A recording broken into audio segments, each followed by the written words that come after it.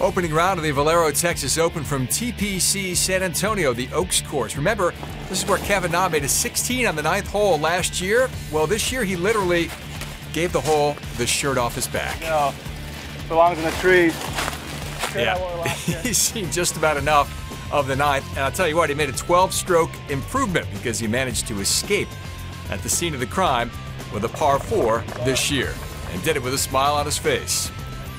All right, how about the rest of the field gathered in San Antonio this week? Here's Bud Cauley, the highly touted rookie.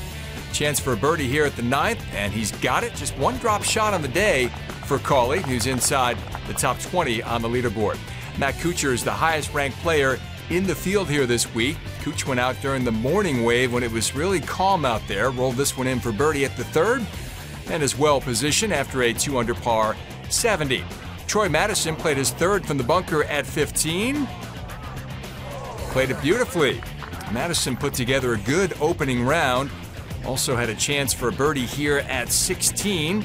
Down the slope, bottom of the cup, 68 for Madison.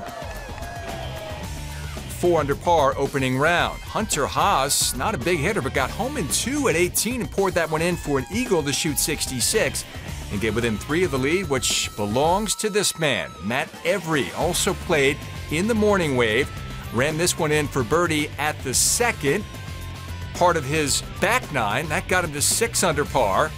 And he would add one more here at the 4th as Every went on to shoot 63, establishing a course record. And this is the 3rd year that they've been playing the Oaks course. Day 2 coverage on Golf Channel begins Friday, 3 p.m. Eastern. The SiriusXM PGA Tour radio call starts at noon.